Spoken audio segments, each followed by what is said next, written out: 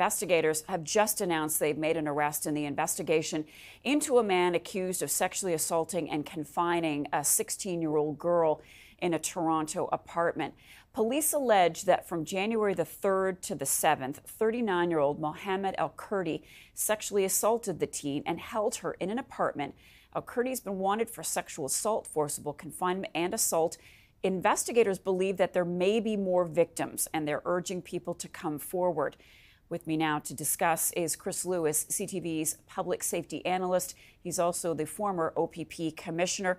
Chris, good morning to you. So police just announcing this arrest as we're going to air. I'm wondering, though, what alarm bells went off for you when you heard this initial police report that this man was accused of confining girls, or at least one, in an apartment? Well, it was just horrifying. I mean, as the father of two girls, two daughters, ultimately it's the worst nightmare for a female victim, or any victim for that matter, imaginable, to be held captive for 5 days. God knows, only knows what indignities this poor victim went through. Of course, you know, from an investigative perspective, I wonder right away, how did this happen? What was the relationship between the two, if any?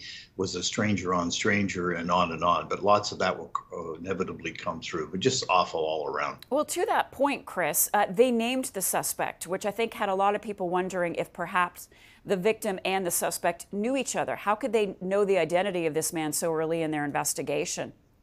Well, I guess it might depend on whose apartment or was it, what was the relationship there in terms of the ownership of it.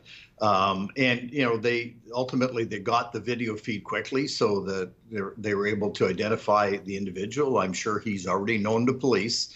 And of course, if in fact the victim did know him, then it was pretty simple from there as far as identifying him.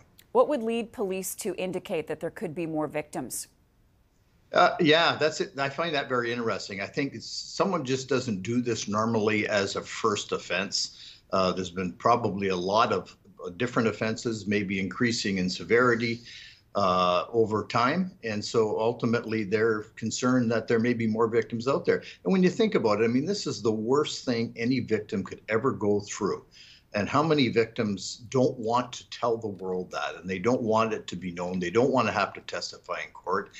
And of course, that just leads to more people being victimized because the perpetrators aren't put behind bars. So thankfully, this one did come forward, and if there's any other victims out there, I hope they do go to police as well, so we can put this guy away for a long time to come. Okay, again, this arrest just happening a few minutes ago, according to Toronto Police. Chris Lewis, thank you so much for your analysis.